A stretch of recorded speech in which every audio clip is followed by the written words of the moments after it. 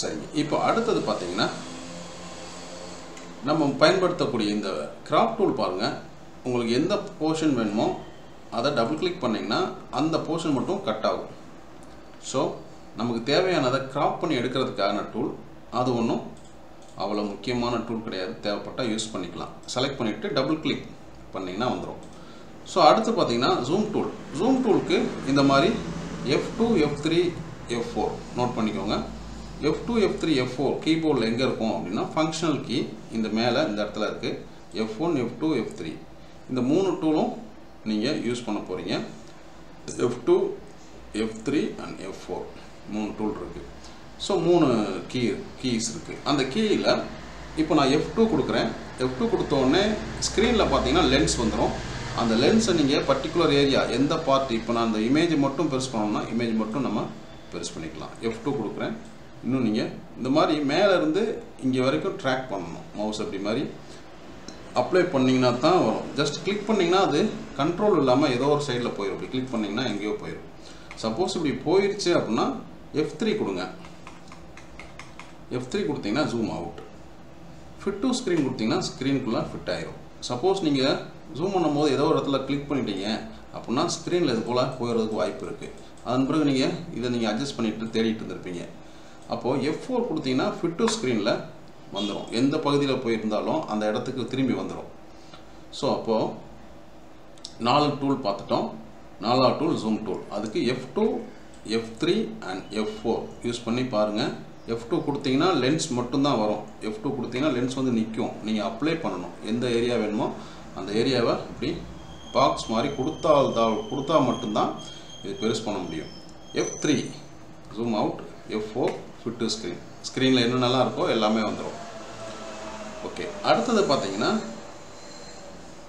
Rectangle tool. Rectangle டூலில் நீங்கள் free handle வரையும் போது எனி சைஸ் நீங்கள் வரைஞ்சிக்கலாம். இப்போது விசிட்டிங் கார்டு சைஸ் போடுறீங்க அப்படின்னா விசிட்டிங் கார்டோட சைஸ் எம்எம்ல பார்க்கணும். அப்போது இதை கிளிக் பண்ணுறத வெளியில் கிளிக் பண்ணிடுங்க. இதை கிளிக் பண்ணியிருந்தீங்கன்னா இதோட ப்ராப்பர்ட்டி தான் இந்த இடத்துல வந்துட்டுருக்கோம். அதனால் இதை வெளியில் கிளிக் பண்ணிட்டீங்கன்னா பேஜோட ப்ராப்பர்ட்டிஸ் வரும். இப்போது இன்ச்சஸ்லேருந்து எம்எம் மாற்றிக்கிறோம். எந்த இடத்துல இங்கே மேலே டாப்பில் இன்ச்சஸ்க்கு பதிலாக எம்எம் அப்படின்றது இங்கே இருக்குது. மில்லிமீட்டர் எல்லாமே இருக்கும். இந்த மாதிரி சைஸஸ் இது பேஜோட இதெல்லாம் இருக்கும். அது பக்கத்தில் எம்எம் இருக்கும். எம்எம் வச்சுக்கோங்க. இப்போ நான் இப்போது கிளிக் பண்ணணும். கிளிக் பண்ணிவிட்டு நமக்கு தேவையான மாதிரி 92, 54 அப்படின்றது விசிட்டிங் கார்டு சைஸ். இதை நான் ஒரு ஃப்ளெக்ஸ் பண்ணணும் இல்லை ஒரு பேனர் பண்ணணும் அப்படின்னா அதுக்கும் பாக்ஸ் போடுறீங்க. அதை நீங்கள் என்ன பண்ணுறீங்க அப்படின்னா ஃபீட்டில் மாற்றுறீங்க. ஃபீட் கணக்கில் இங்கே மேலே எம்எம்க்கு பதிலாக இப்போ ஃபீட்னு மாற்றிக்கிறேன். அடி கணக்கில் மாற்றுறோம். இப்போ 6 அடிக்கு 2 அடி இந்த மாதிரி 6க்கு 2. இது விசிட்டிங் கார்டு சைஸு, இது பேனர் சைஸ். ஸோ இந்த 2 சைஸுமே கொடுக்குறதுக்கு நம்ம ஆப்ஜெக்ட் அதாவது ரெக்டாங்கிள் டூல் தான் யூஸ் பண்ணுறோம். அது மட்டும் இல்லை, எல்லா ஆப்ஜெக்ட்ஸுக்கும் வரைகிறதுக்கும் நம்ம சில நேரங்களில் இதை எடுத்து நம்ம பண்ணுவோம். இப்போ ரெக்டாங்கிள் டூல்லையே பார்த்தீங்கன்னா யூனிஃபார்ம் வேணும்னா கண்ட்ரோல் அண்டு ஷிஃப்ட்டை நீங்கள் ப்ரெஸ் பண்ணிங்கன்னா ரெண்டும் ப்ரெஸ் பண்ணிட்டீங்க. ஒரே டைமில் ப்ரெஸ் பண்ணிங்கன்னா யூனிஃபார்ம் ஒரே மாதிரி சர்க்கிள் அதாவது ஒரே மாதிரி ஸ்கொயர் கிடைக்கும்.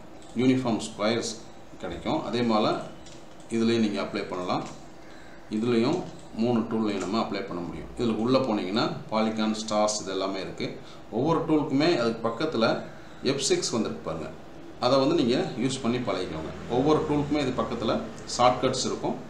அதுக்கு இது எலிப்ஸ்க்கு F7. அப்போ இது எல்லாமே ஷார்ட்கட்ஸ் அதன் அருகிலேயே இருக்கும். அதன் பக்கத்திலே இருக்கும். நீங்கள் அதை பார்த்து நீங்கள் யூஸ் பண்ணி பழகிக்கணும். ரெகுலராக யூஸ் பண்ணால் உங்களுக்கு ஷார்ட்கட்ஸ் நல்ல பழக்கமாகும், ஸ்பீட் கிடைக்கும். அடுத்ததாக பார்த்தீங்கன்னா இன்றைக்கி நம்ம ஒரு சின்ன டாஸ்க் செஞ்சு பார்த்துடலாம். ஸோ அது கீழே இருக்கிற பேசிக் ஷேப்ஸை கூட நம்ம பார்த்துடலாம். பேசிக் ஷேப்ஸில் போனீங்கன்னா இது எந்த இடத்துல வரும் அப்படின்னா பேசிக் ஷேப்ஸ் நீங்கள் கிளிக் பண்ண உடனே இதனோட ப்ராப்பர்ட்டி பாரில் பாருங்கள். இந்த இடத்துல ஒரு பாக்ஸ் மாதிரி தெரியுது. அதை நீங்கள் எடுத்து என்ன பண்ணுங்க, கிளிக் பண்ணுங்கள். அந்த இடத்துல கிளிக் பண்ணுங்கள். அதில் உள்ள இமேஜ் சில டிஃபால்ட்டாக நம்ம CorelDraw இன்ஸ்டால் பண்ணும்போதே இதெல்லாம் வர்றது, இதெல்லாமே வந்துடும். இதை நீங்கள் என்ன பண்ணலாம், அதே போல் ஷேப் டூல் எடுத்து ஷேப் டூலுக்கு ஷார்ட்கட் F10.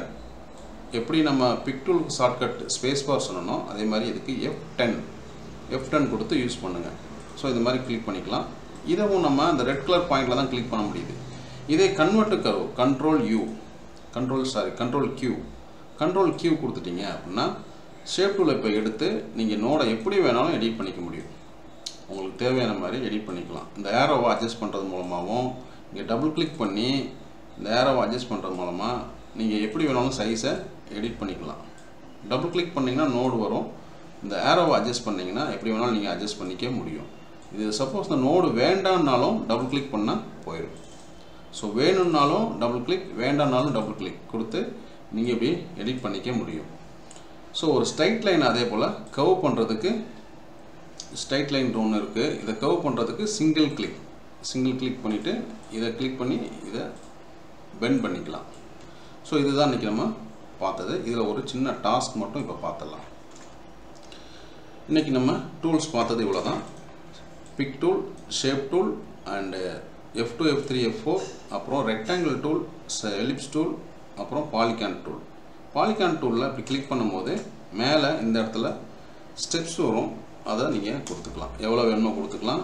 அட்ஜஸ்ட் பண்ணிக்கலாம். ஒவ்வொன்றும் நீங்கள் அப்ளை பண்ணும்போது ப்ராப்பர்ட்டி பாரை கவனிங்க.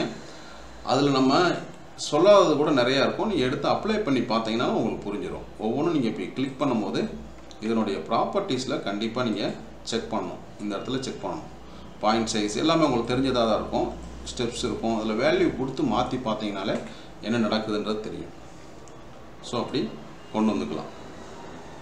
இப்போது ஒரு ரவுண்ட் ஒன்று சர்க்கிள் ஒன்று வரைகிறேன். சர்க்கிளோட இன்சைடு, அதாவது இது வந்து ஃபில் ஏரியா,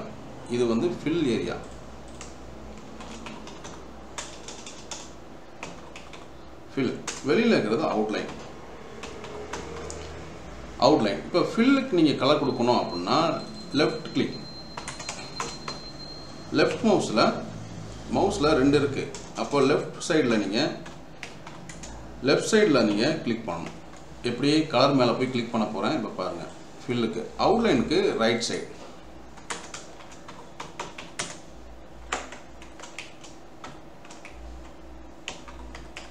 கிளிக். ஸோ இது ரெண்டையும் நீங்கள் இப்போ அப்ளை பண்ணி பார்க்குறேன். இப்போது இந்த இடத்துல ஃபில்லுக்கு நான் உள்ளே கிளிக் பண்ணுறேன். இந்த இடத்துல ரெட் கலர் நார்மலாக இந்த கலர் பார்லாம் நீங்கள் இன்ஸ்டால் பண்ணும் போதே வந்துடும். கிளிக் பண்ணிட்டீங்கன்னா வந்துடுது. இதை வந்து என்ன பண்ணுறேன், திக்னஸ் வெளியில் வேணும்னா அவுட்லைன் திக்னஸ் கொடுத்துக்கலாம். அவுட்லைன் கலர் கொடுக்கணும்னா ரைட் கிளிக். ஸோ இங்கே ரைட் கிளிக், லெஃப்ட் கிளிக் எல்லாமே இருக்குது. இந்த இடத்துல போனீங்கன்னா நன் கலர் உங்களுக்கு வேண்டாம் அப்படிங்கிற பட்சத்தில் ஃபில்லாகவும் இருக்கலாம், அவுட்லைனாகவும் இருக்கலாம். இப்போ எனக்கு ஃபில் வேண்டாம் அப்படின்னா நான் வந்து லெஃப்ட் சைடில் கிளிக் பண்ணுவேன். அவுட்லைன் வேண்டாம்னா ரைட் சைடில் கிளிக் பண்ணுவேன்.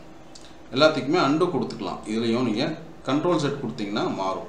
கடைசியாக ப்ரீவியஸாக என்ன பண்ணீங்களோ அது எல்லாமே வரணும்னா கண்ட்ரோல் செட் கொடுத்துட்டே இருந்தீங்கன்னா வந்துகிட்டே இருக்கும். சரிங்களா? இப்போ வந்து நான் எடுத்துடுறேன். அவுட்லைன் நன் பண்ணிடுறேன். அவுட்லைன் நன் பண்ணிவிட்டு இதை என்ன பண்ணலாம், இப்போது ஒரு லாக் பண்ணிக்கோங்க.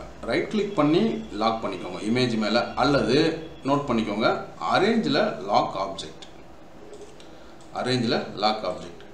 இப்போது இந்த இடத்துல ஒரு நான் ரெக்டாங்கிள் பாக்ஸ் கொடுத்துட்றேன். இதை கன்வெர்ட் கர்வ் பண்ணிவிட்டு இதை சர்க்கிளாக மாற்றணும். இதுதான் உங்களோட இன்னைக்கு டாஸ்க். இதை மட்டும் நீங்கள் பண்ணாலே உங்களுக்கு நம்ம இன்றைக்கி சொன்னது பூரா புரிஞ்சிடும். F2, F3, F4 எங்கே யூஸ் பண்ண போகிறோன்னா இப்போ பாருங்கள். இப்போ நீங்கள் சரியாக தான் வச்சுக்கிறீங்களான்னு பார்க்குறதுக்கு F2 ஜூம் பண்ணிட்டேன். நான் இங்கே மூவ் பண்ணி வச்சுக்கிறேன். F4, F2 பழையபடி. இப்போ இந்த மாதிரி அட்ஜஸ்ட் பண்ணிவிட்டு இப்போ இந்த பார்ட்டை மட்டும் நான் ஒர்க் பண்ண போகிறேன். இந்த ஏரியா மட்டும் நான் இது பண்ணுறேன். இந்த இடத்துல நீங்கள் சிங்கிள் கிளிக் பண்ணுங்கள். சிங்கிள் கிளிக் பண்ணும்போது என்னாகும், நம்ம கர்வ் பண்ணலாம். கர்வ் பண்ணிட்டீங்கன்னா வளைக்கிறதுக்கான நீங்கள் நோடு கொடுத்தீங்க அப்படின்னா இதை வளைச்சிக்கிறோம். இதே போல் ரவுண்ட் ஷேப்பில் இதை நீங்கள் மாற்றி காட்டணும். அதுதான் இன்றைக்கி உள்ள டாஸ்க். இதை மட்டும் நீங்கள் செய்யுங்க இன்றைக்கி. இதை செய்துட்டு எல்லாருமே எனக்கு ஃபோட்டோ எடுத்து அனுப்பிச்சி விடுங்க.